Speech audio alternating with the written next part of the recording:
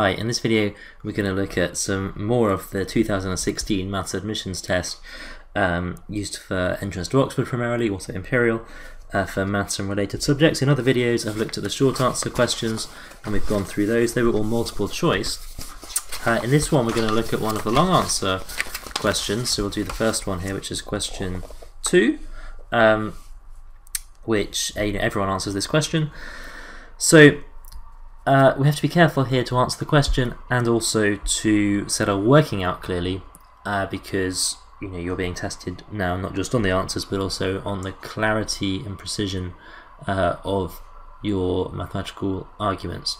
So we'll start and see how it goes. So hopefully you can download this from the website. You may be able to see the questions here as well. So let a of x equals 2x plus 1 and b of x equal 3x plus 2. So two function definitions. Don't need to waste any time copying those out unless you find it particularly useful. We can just go straight in and answer the question. So part 1, it says show that a of b of x equals b of a of x.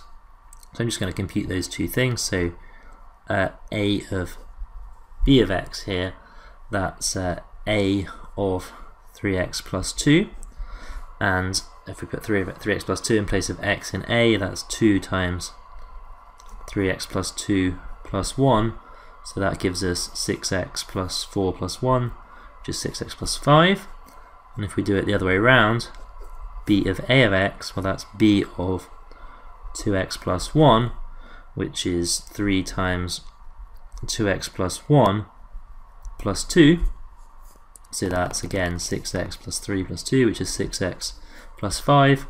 So we have that a of b of x is equal to b of a of x. Okay, so easy mark at the start. Notice they don't actually tell you how many marks are in each part of the question here. You can see them in the mark schemes, if you're interested, but in the real exam you just have to work through and do as much as you can. Only 1 mark out of the 15 I think it is available.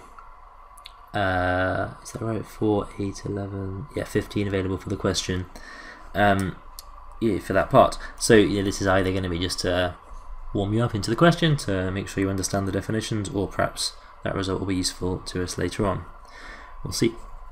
So that was part I. Okay, part II, it says let n be a positive integer, determine a to the n of x, where that means apply the function n times.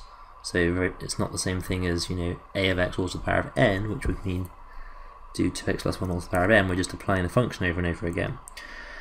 And it says put your answer in the simplest form possible. So I suppose we just start playing around with it until we get the idea. So we know that a of x equals 2x plus 1, and then this a2 of x, that would be a of x, that's 2 times 2x plus 1, so that gives us 4x plus 3, and then a cubed of x, that's a of x, or a of a squared of x, so I get 2 times 4x plus 3 plus 1, which is 8x plus 7, and let's do one more. A to the a4 of x would be a of a cubed of x, that's 2 times 8x plus 7 plus 1, so that gives us 16x plus 15. At this point we should be able to spot what's going on and to try and work out what a n of x is in general.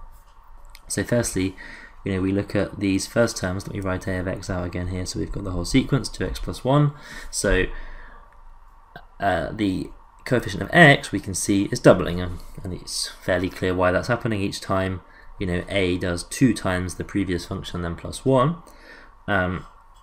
So we have the sequence increasing there. So we have 2 to the n times x. We should be able to just write that down without too much thought for the geometric increasing sequence of just powers of 2. And if we look at the constant terms, we've got 1, 3, 7, 15.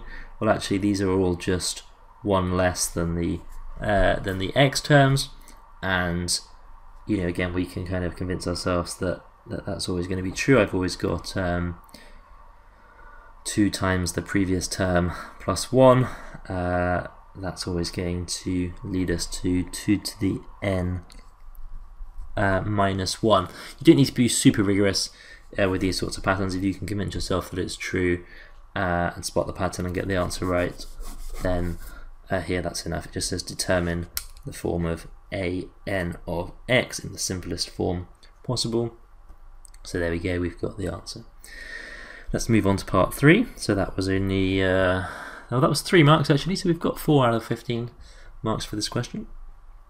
Now it says a function f of x equals 108x plus c is produced by repeatedly applying the functions a of x and b of x in some order.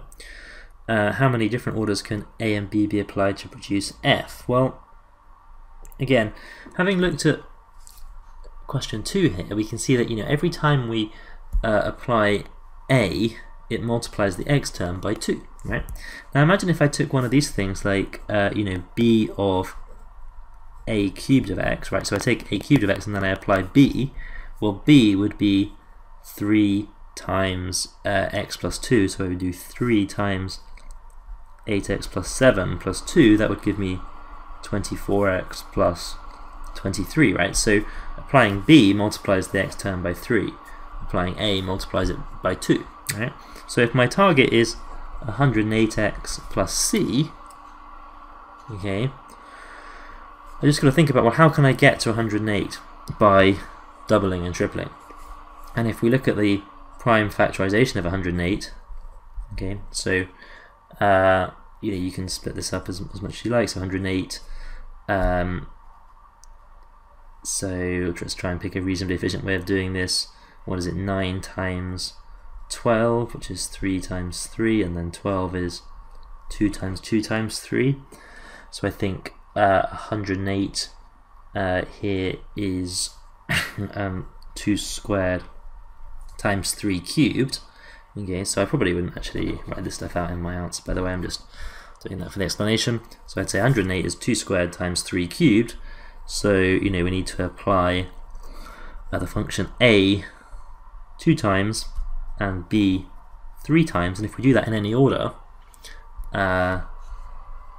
then that would give us something that would work. So it could be a b b b of x, it could be b b a b a of x. So it's just got to be some application of 3 b's and 2 a's. So how many orders? Well,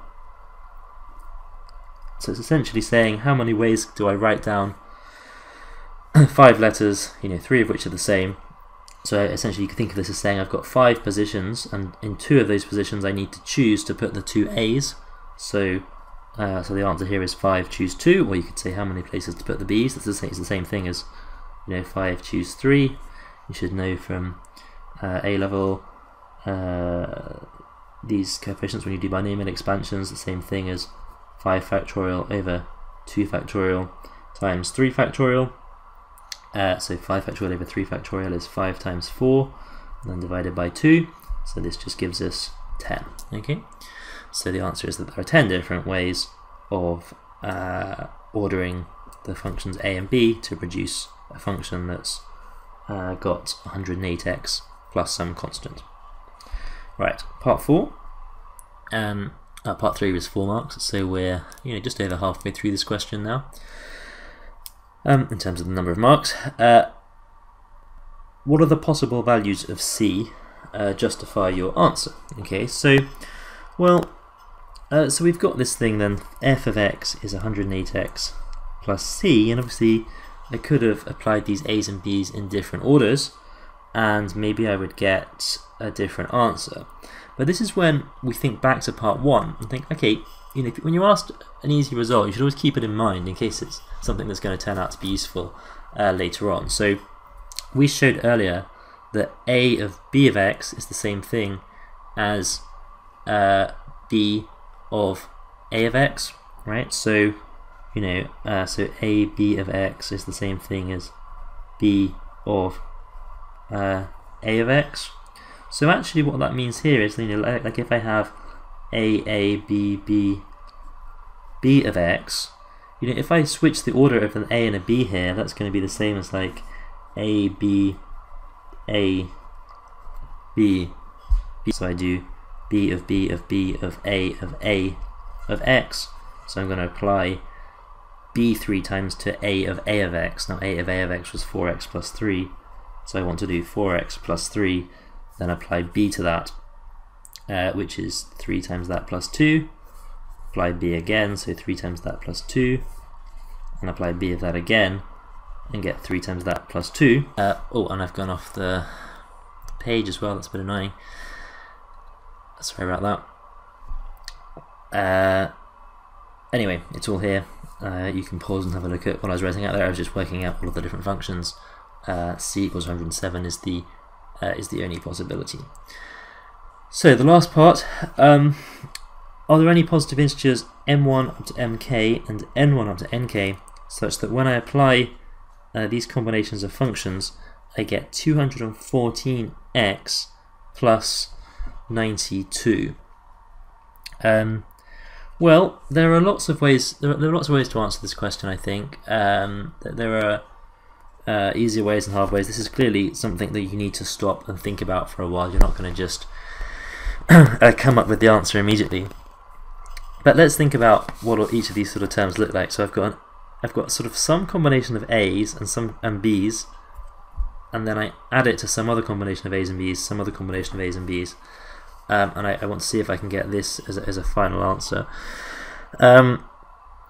Now, they have to be positive integers, so you know there has to be at least one a in here and at least one b in here.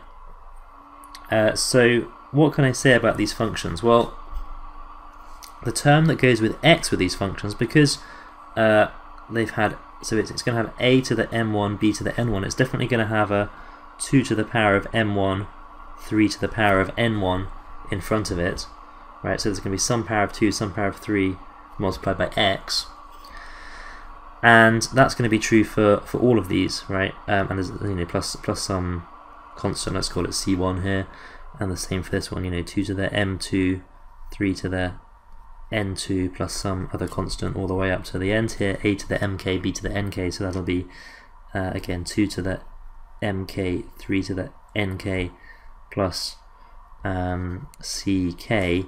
This has to be 214x plus 92. So I have to find some contradiction here, either to show that these constants can't add up to 92 for some reason, or that the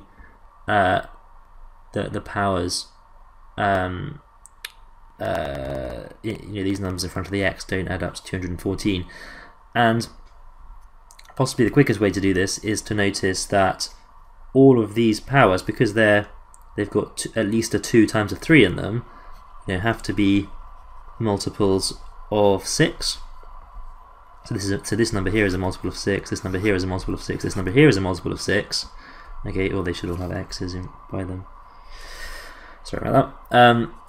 So you know, this is the coefficient of x for each term.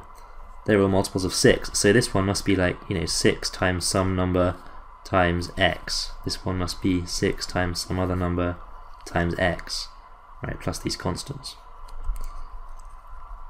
Okay, this is 6 times some number times x. Okay, so actually the x terms must be 6 times, when you put them all together, must be 6 times a times x, right? So that would have to be 214 times x. But if I try to do 214 divided by 6, this doesn't work. Okay, I don't get a whole number, so I get 6 into 34 here, I get 35, remainder 4, which is a contradiction then, because I can't find these numbers that would have to be whole numbers that are multiples of 6 that would all add together to give something that's not a multiple of 6. So you could certainly make that argument.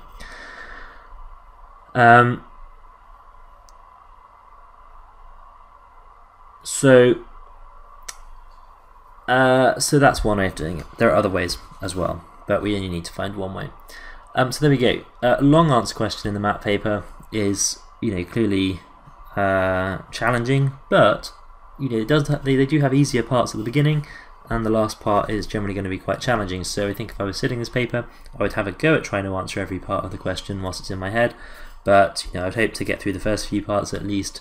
I would perhaps expect to have a go at the second question and maybe come back to the very final part if I've got time, because that one may need a bit of thought and a bit of embedding of the ideas and a bit of problem solving. One of the interesting things in mathematical thinking is that actually even when you're not engaged in a problem, studies have shown that your brain is still engaged in it in some sense. So if you've read through it, you've had a go, you've thought about it, you may suddenly find, you may have had this experience, you suddenly find actually as you're doing another problem, the answer to this one kind of springs into your mind, or an idea for it, even though you're not kind of actively thinking about it. So do leave it alone. Sometimes you need a little bit of time to process the problems carefully before you can really solve them. Okay, so there we go. That was question 2 of this paper. I don't know if I'll get any more out before the real exam for 2017, but we'll see how it goes.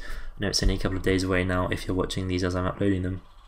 So good luck with the exam if you're taking it, and I will upload some more in the future.